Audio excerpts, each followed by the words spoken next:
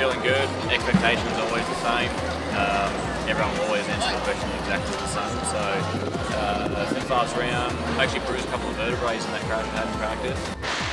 Body's feeling pretty good now, and just excited to go racing again.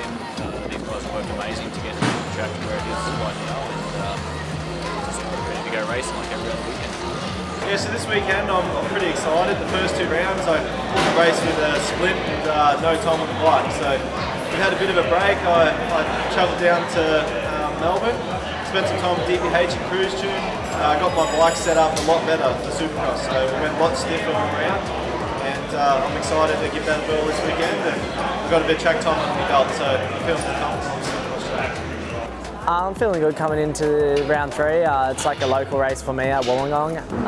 Expectations to be standing on that podium once again and hopefully hold on to the red plate. I'm feeling pretty good.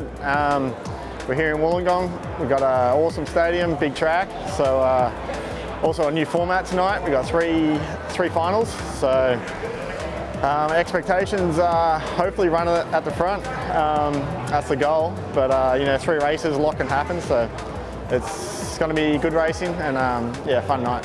We're in Wollongong for round 3 of the Australian Supercross. We're at an awesome venue on the beach, Wynn Stadium.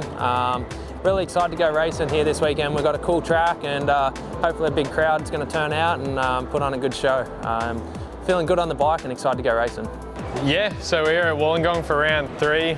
Just looking forward to putting in a solid one this weekend. Hopefully can get her in the top 5. We've had a rough first 2 rounds, so just looking to rebound here and start getting the ball rolling for the rest of the season.